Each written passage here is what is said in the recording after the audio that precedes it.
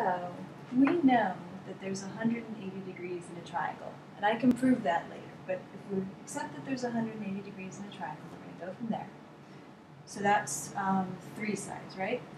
If we have 4 sides, if I were to draw this, I have 2 triangles, right? And each triangle has 180 degrees. So I have 2 180 degrees, which is 360.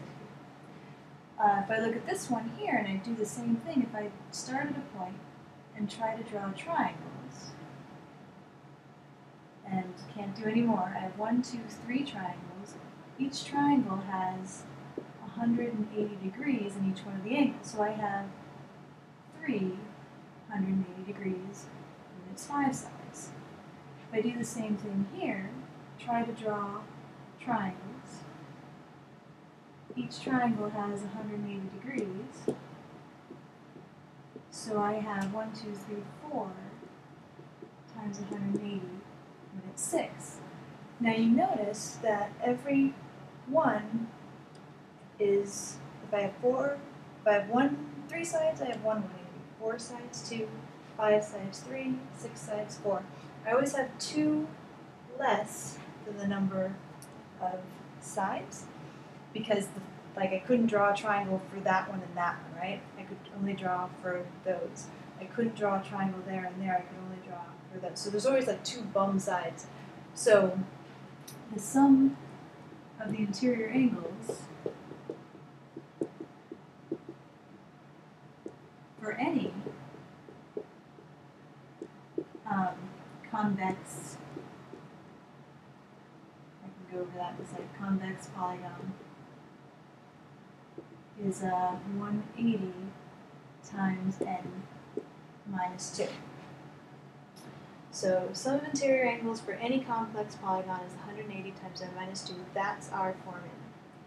Now, some of the problems don't want the sum of all the interior angles. Some are just concerned about one angle. So, if you want each interior angle of a regular polygon, and regular just means that it has all the same sides and all the same angles. So a regular pentagon would look something like that, with all the same sides and all the same angles, versus a non-regular pentagon, something like that, fairly like those look like they're right, and that one's certainly not. So, so if we wanted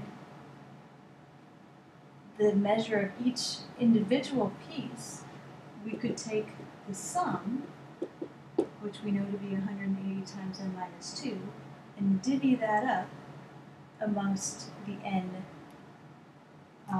angles, right? If there are n sides, there are n angles, and just take the sum and divide it up amongst those equally, and you get that. So those are a couple nice little formulas for you. I mentioned I would tell the difference between convex and concave. All the figures I have here are convex. Concave have little caves in them. Something like that would be concave. The way you can tell, if you're unsure, if you draw any line, you shouldn't cross through the middle. So this is bad. Whereas these, if I draw lines that extend the sides, I never cross through the middle. If I draw lines and extend the sides, I don't touch the middle. I don't touch the middle. I don't touch the middle for any of my convex things.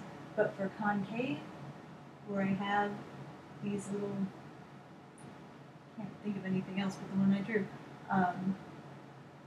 But if I have something like that, if I extend these lines, that one's fine, that one's fine, that one's fine, but that one, oh, no way. That one's concave.